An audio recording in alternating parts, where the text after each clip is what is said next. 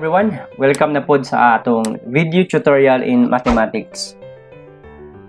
By the way, thank you guys sa mga nag-like sa akong first video o sa mga nag-subscribe sa akong YouTube channel. Thank you kayo ninyo. And sa katong wala pa ka-subscribe, subscribe na mo. Shout out dahil ko sa amigo Sir Jerwin Cinco. Sir, daray mo request. Shout out daw. In this video, our lesson is all about factoring polynomials in a form difference of two squares. So when we say difference of two squares, na ay duha ka square nga atong gi-subtract. Kay difference man that talks about subtraction operation. Atong para ma-visualize, so example number 1 da. We have example number 1, difference of two squares. So natay square, natay duha ka square, and then ato siya gi-subtract. So example of a difference of two squares is x squared minus y squared. So, muna siya ang forma sa polynomial in a form difference of two squares. So ato sa ilista tanan ang atong mga answeranan before ta mo proceed sa factoring or sa iyang factored form. So number 2, we have y squared minus 49. So, y squared, a square. 49 is also a square because we can express this one as 7 square. 7 times 7, 49. Okay, number 3.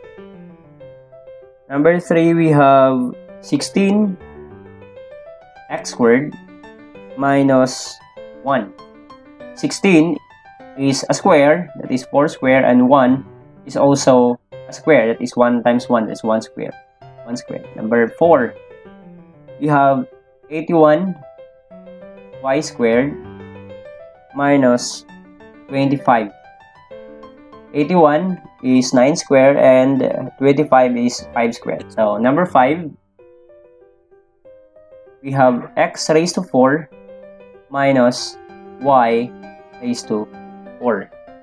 Yung uban, difference of two squares din na siya nga 4 lagi ang exponent. Remember, pwede na siya express as a square of an expression. So ato na i-discuss unya kung saan ni pag-answer ang number 5 or unsa ni nganong appeal niya sa difference of two squares. Okay, let's proceed to the factoring, yung process sa pag-factor. So by definition, the factored form of a polynomial in a form difference of two squares is the sum and difference of the square roots of the first and last term. So difference, sum and difference daw siya. When we say sum and difference, subot pa sabot na asiyay duha nga factors. So butang tanong parenthesis, duha ka pair sa parenthesis, and then sum and difference man daw, so na asiyay plus and minus. Muna siya possible nga porma sa iyang factored form. So, nakabutan din sa definition, sum and difference of the square roots of the first and last term. So, ato lang ko na i-square root ang first term o ang last term, ato ibutang diri. Ato ibutang diri nga part. So, okay, try. Square root sa x squared is x. Square root sa y squared is y. So, same ra gyapon sa second factor, you have x and y. Okay, kung ana ra ka simple pag-factor kung difference of two squares siya. Muna yung condition. So, dili pwede i-apply kani nga trend or kani nga pattern if dili siya difference of two squares. So saan to magkaibaw nga atong answer is sakto. Kung atong buhaton is ato ra siya i-multiply kani nga duha nga factors to i-multiply, dapat mobalik siya sa original nga expression which is x squared minus y squared. Sa pag-multiply, we're going to use distributive property. Or, in this case, kay binomial man siya, product of binomial, so ato lang i-apply ang FOIL method. So, recall ang FOIL method. FOIL. We have F-O-I-L. F for first terms. So, first terms, we have x and x. Naguna, we have the outer, that is x and y. Doon sa gawas. And then we have I for inner. So, si y ug si x na sa sulod. And then we have last y and y. Pareha sila mga last term. Muna siya ang definition sa fuel. So, fuel method. With the distributive property, imo siya i-multiply kada term. Pero para sa yun, full method na.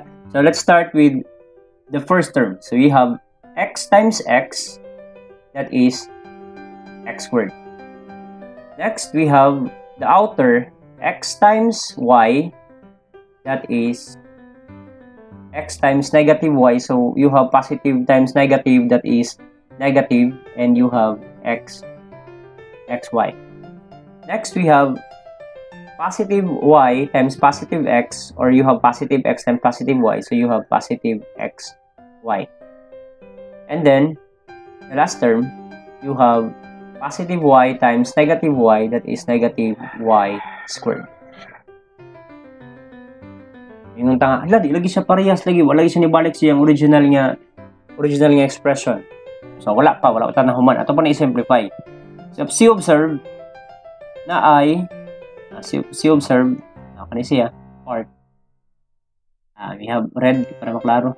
Kani siya nga part, you have negative xy, you have positive xy. So, mahitabuan na, makancel out na siya. Ang ilang result, kung mo na siya i-combine, mahimo siya nga 0. So, this will be cancelled out. Kani nga part, makancel out na siya. Your answer will be x squared minus y squared. Oh, nibalik na sa iyang original expression. Therefore, ang atong factored form is correct.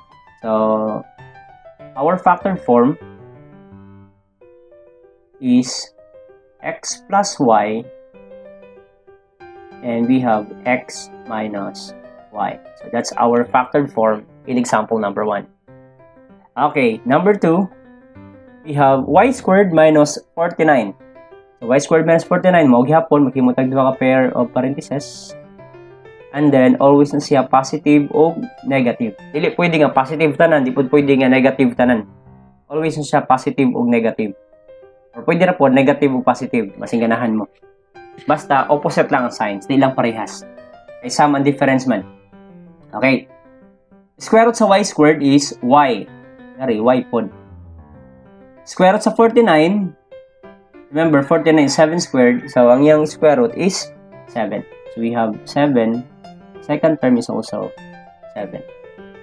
Okay, if you're going to check if your answer is correct, you can use the full method, or you can apply the multiplication operation by distributive property. Okay, it's the factored form for example number 2, that is y plus 7 and y minus 7. Okay, let's proceed to number 3. We have 16x squared minus 1. Walang anaman-amon, kipasig maghuot na nung So, atrong anaman-amon, we have 16. Square root sa 16 is 4. Square root sa x squared is x. And then, plus, permi mag-una, plus. Square root sa 1 kay 1. Ano na kasayon? Square root sa 1 is 1. Ang second factor is, imo lang kopyahon, 4x. At this time, minus na siya. At least minus 1. So, you have 4x plus 1 and 4x minus 1. That will be the factor of the example number 3. Now, number 4, we have square root sa 81 is 9. Square root sa y squared is y. And then, plus na siya. Square root sa 25 is 5. And then, for the second factor, you have 9y minus na. So, minus 5. Okay. So, that will be the factored form for number 4. Example number 4. Okay, number 5. Ngarita kay murag complicated gamay. Pero, sayon na to. So, x raised to 4 minus y raised to 4. Remember, si x raised to 4, pwede siya ma-express as a square of a number or square of an expression. So, x raised to 4, pwede siya ma-rewrite as x squared raised to 2. By law of exponent, that is 2 times 2, and that is 4. So, that is x raised to 4. Si y raised to 4 po, pwede na siya i-rewrite as squared raised to 2. And then, pwede na to siya masuwat. Pwede na to i-express ang yung factored form. So, ang square root sa first term is x squared. Okay, kanira may makancel out, dili tanan. Kanang usa lang sa gawas. Dili may makancel out ang 2 sa gawas, kani siya. Ang mahabilin is x squared pa muna ang iyang square root. So, x squared. And then, plus. So, dapat diri is, this is y squared. And then, wala pa tanaw man, we have ang subtraction niya parts, we have x squared minus y squared. Okay. Muna siya na yung factored form, you have x squared plus y squared, and you have x squared minus y squared. But remember, this x squared minus y squared, pwede pa siya ma-factor. O, atong tanawon ang example number 1, di ba? Na-factor pa nato ang x squared minus y squared. So, atong buhaton, ato lang siya i-factor. Dapat ato siya i-factor completely. So, rewrite lang nimo ang x squared plus y squared, kaya di mo na siya ma-factor. And then, you're going to factor x squared minus y squared. Imo lang kopyahon example number 1. That is x plus y. And then, x minus